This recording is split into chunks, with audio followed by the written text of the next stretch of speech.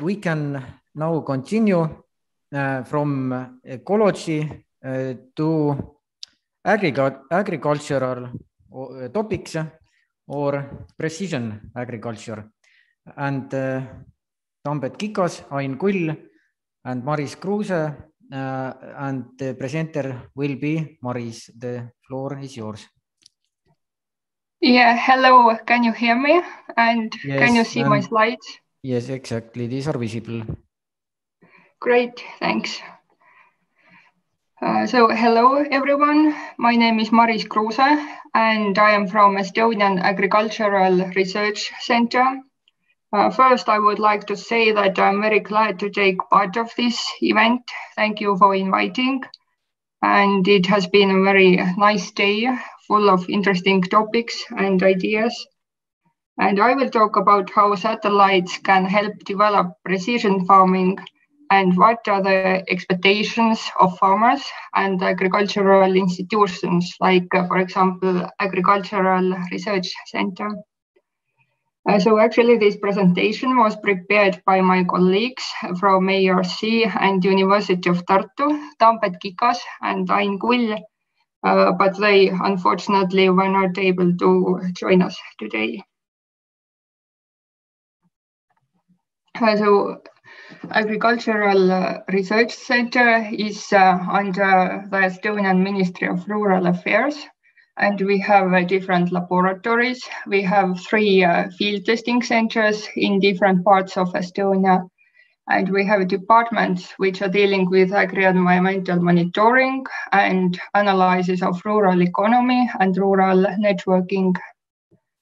And Soil Monitoring and Research Bureau, where Tambet and Ain are working, is responsible for different agri-ecological studies. For example, like the usage of fertilizers or plant nutrients balance, fertility and soil maintenance, and conducting studies on yield and quality of agricultural crops, and managing also different thematic databases. And Department of Geography at University of Tartu, where Ain is working, is a leading academic institution in climatology, landscape ecology, and geoinformatics. And they carry out research in very different fields. So a few words about precision farming. As we know, fields are not homogeneous, but they consist of very different parts, where, for example, soil properties, water regime, light conditions, and microclimate can vary significantly. And in precision farming, farmer can take into account all those differences. And when practicing precision farming, farmer can increase agricultural productivity and reduce costs, increase yield quality, reduce the use of fertilizers, pesticides or fungicides, and fuel also, and make agriculture more environment friendly.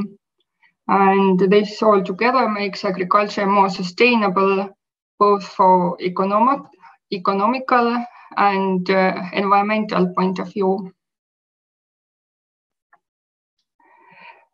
Sure, but what gaps can satellites fill for farmers? For example, information about field status, like waterlogged depressions on fields, flood extent and duration of floodplains, soil water content, soil temperature, optimization of soil cultivation or sowing or fertilization, crop damage mitigation, and crop conditions like hardening or winter survival of winter crops, drought damage, plant development, potential yield prediction or overgrazing, like here in this image. That is orthophoto by Estonian Land Board. It's in springtime, and it seems it is seen like most of the field looks okay, but here is part that is underwater.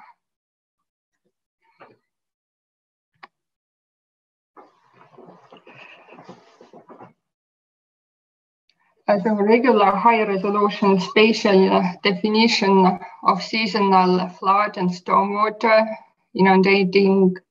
inundated agricultural lands to assess status and efficiency of drainage systems.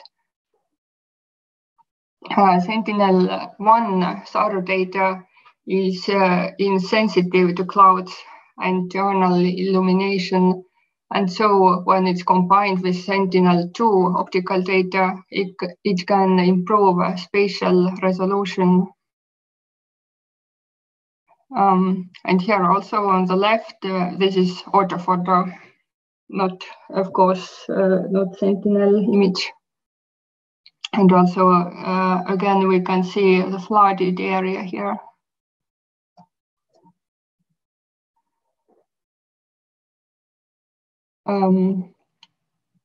Also very important is soil water content, soil temperature, which farmers need to optimize soil cultivation, sowing and crop management.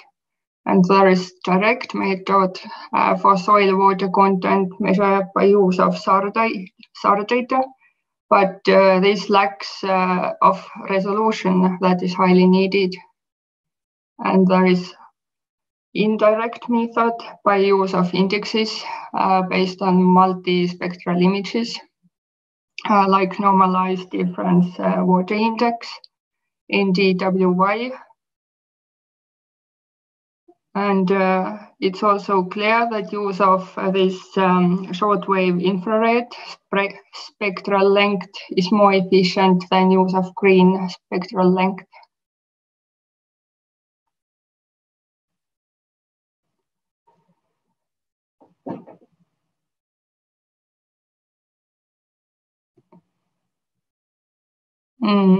Here is seen two examples. Like it's a cornfield on the left. How different images or like indexes are reflecting quite similar situation, or I mean they reflect it similarly.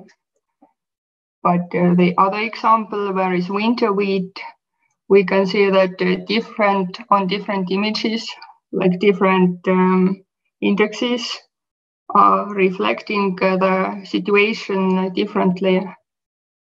So we can say that single indicator is for sure not sufficient. We need several indicators, especially for different crops.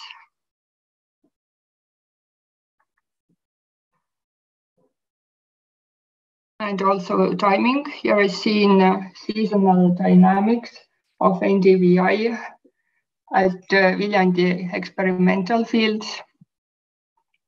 Like in the beginning of June, in the middle of June, and this red, this is all cloudy area. In the beginning of July, with less clouds, and in the middle of October. And here is seen like a Sentinel-2 image resolution is sufficient, but clouds affect a lot the results. And here in October image, we can see that there are still some green fields, like this one in the middle. This is a short-term grassland with legume mixtures. And like here are test fields with perennial grass mixtures. That's why these areas are still green.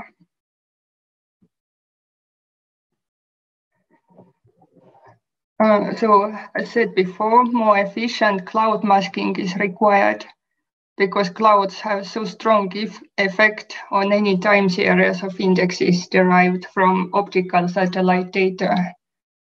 And if clouds are masked out, the fringe may still be affected, and the index value in time series may be inaccurate.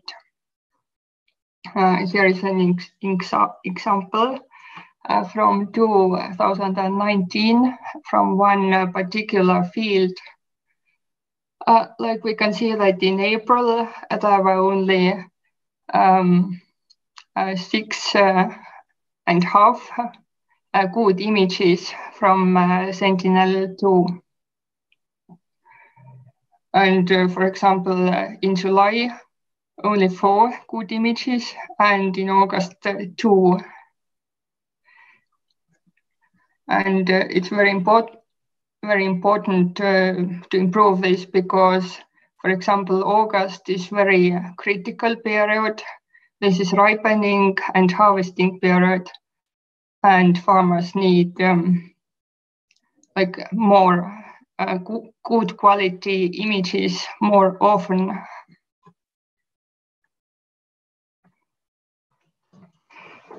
Here is seasonal dynamics of NDVI for winter wheat and its relationship with yield. This blue line indicates wheat with a higher yield, and the orange one with lower. So we can see here in spring, in the beginning of April, that they are quite on the same level. It means that the winter survival was similar.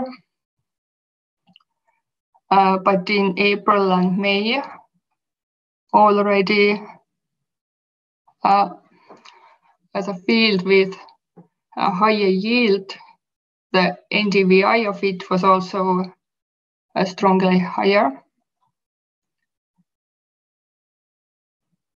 Here in June and July, they are again like on the same level. Here in the end of July and the beginning of August, we can see the ripening and harvesting period. And in September again, like new crop is growing. Yeah, here.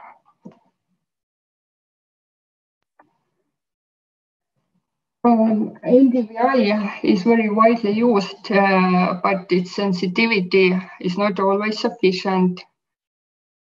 And kernel NDVI or K NDVI has higher sensitivity. So if you want to see a change better in some certain range, we can use K NDVI to see the change in more detail.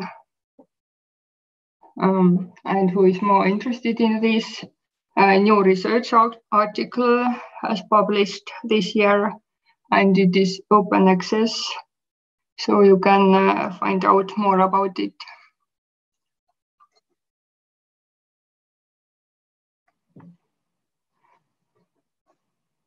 So for conclusion, like what is specific for agricultural sector is a need for frequent images, because the changes in crop development are really fast, especially in critical stages, and the intervention should be really quick.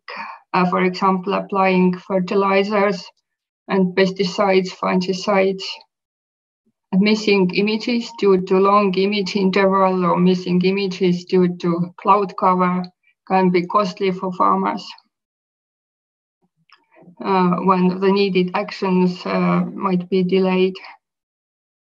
And as we know, fields in Estonia are small, and often they are with irregular shape and long ages, and fields have a high soil heterogeneity, and that's why high image resolution is required. Because low spatial resolution offsets like the whole benefits of the precision farming. like here also seen in this image. I think this distance is like 150 meters, and this distance is maybe around 300 meters. And we can see the relative yield in this hilly field, and it's really heterogeneous. Even, well, it's not very large field, it's rather small.